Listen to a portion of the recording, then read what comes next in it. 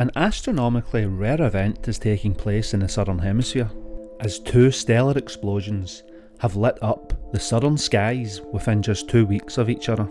And this cosmic coincidence has sent ripples of excitement through the astronomy communities. The first eruption, V462 Lupi, burst into view on June the 12th in the constellation Lupus. The second one was even more surprising. V572 Velorum flared up on June the 25th in Vela.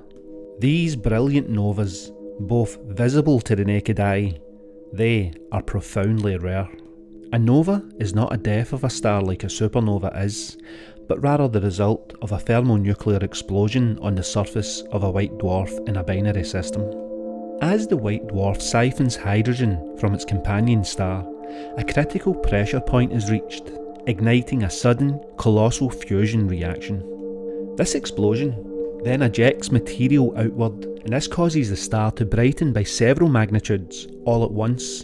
And for Earth observers, this means these stars have went from invisible to being easily spotted with the unaided eye. These events are violent, but not terminal to the star. The star survives and may erupt several more times in its lifetime. Both of these eruptions were bright enough to be seen with the naked eye.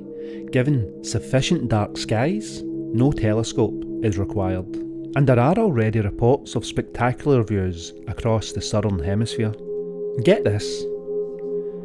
Bright nova, visible to the naked eye, only occurs once every few years, on average. But for two such events to erupt in close succession, and both be visible to the unaided eye, this is unheard of. There are no widely documented cases in the last 2 millennia where two novas of this brightness so close together in time and sky location appeared simultaneously. So this event may in fact be the first clearly observed twin naked eye nova event in modern recorded history.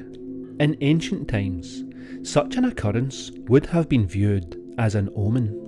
Two new stars suddenly blazing into existence might have signified divine intervention, the rise or fall of empires, or messages from the gods. And in our modern understanding, these eruptions speak to the dynamic violence of the universe, where even stars long thought dead still start to life in dramatic outbursts. So you can see this if you're in the southern hemisphere, or at least 20 degrees latitude south and away from city lights. Look for the constellations of Lupus and Vela near the southern Milky Way in the early evening sky.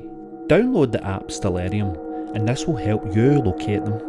Both of these stars are currently at magnitude 5 or 6, bordering naked eye visibility under dark skies. And also, check out the new feature on the community tab, where you can interact with images, like pictures and GIFs.